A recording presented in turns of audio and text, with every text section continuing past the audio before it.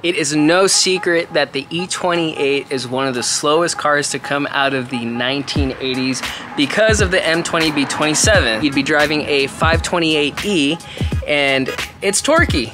It'll get you places in style. That I cannot argue with. But what I can argue with is that it's not very fast. So if you didn't have the cash to blow on the 535i, you did not get a fast car. So because these cars are becoming more scarce by the year, these cars are kind of, you get what you get.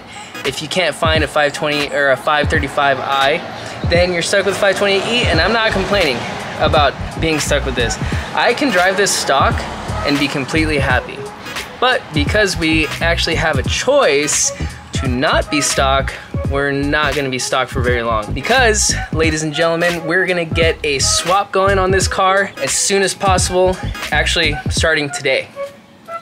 What we have is a M30 B34 engine, and this is out of an 85 535i.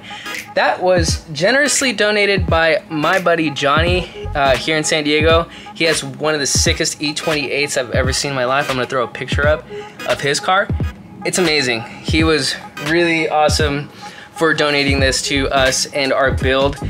Shout out to you, Johnny. You're the best. We really appreciate it. And while it may not look like much, it was a running engine.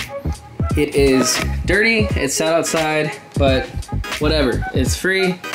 We're not gonna complain. It's missing tidbits.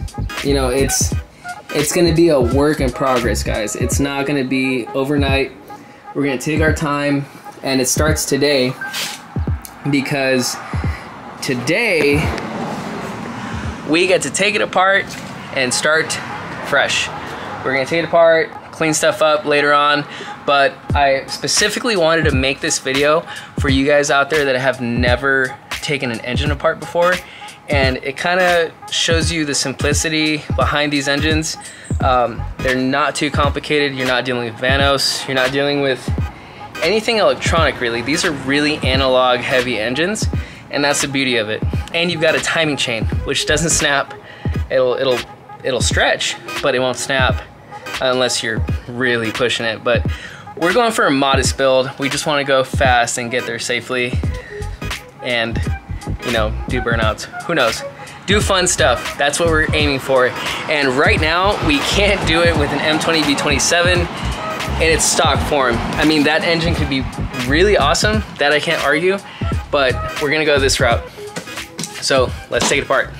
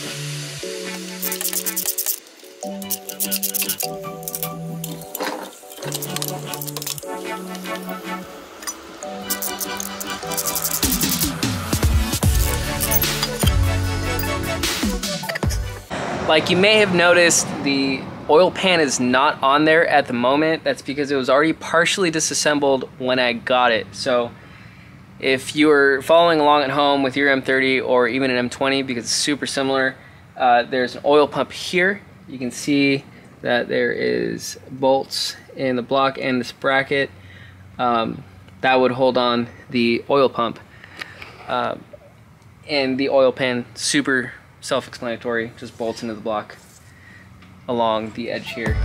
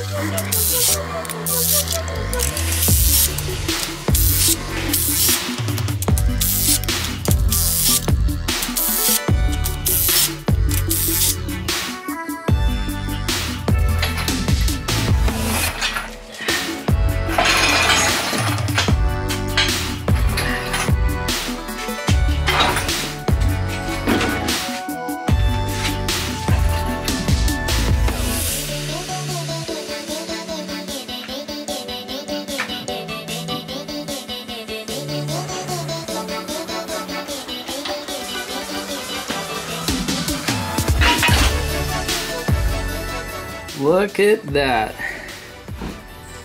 You can tell it's been sitting a while. It's already starting to rust. First thing that you could check as far as wear indicators are the ridges that build up on the sleeves.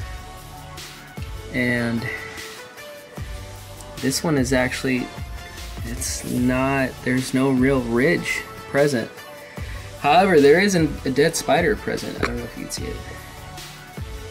That's not a specific wear indicator, but yeah, this is really, really grimy. But you know what? I am grateful that I have this, because this is going to be an awesome swap once again for our old little E28. So with that removed, you saw how simple it was to actually remove the head itself. It was a no-brainer. So if you're working on this in the car, it's literally take this, make sure it's top dead center first, because you don't want to put it back not being in top dead center, and then you're going to install everything, and then you're going to hate your life once you turn over the car for the first time, because guess what? Your valves will meet your cylinders and they'll get real intimate. Don't do that. Always put it in top dead center. In this case, it didn't really matter because we're gonna rebuild the valve train outside the car. The entire engine's out of the car. So everything's outside the car, so it's a little easier, but always set it. Always make sure that you have the tools with you. As you can see, it took just hand tools to take this off, other than the other than the impact that I used, but it wasn't very much torque at all. I don't have a breaker bar with me. So I could have just used a ratchet, but it would have just been way more effort than I was ready to put in. There's a lot that we can't do right now without tools, and I don't have my tools because it's gonna have to wait for the next upload, but at least we took most of it apart. It looks great. This valve train looks really clean. I don't think I've seen a valve train this clean in a while without having burnt oil on it. Looks great. The surface looks great too, I presume. Look at that. Let me peel this off so we can assess the health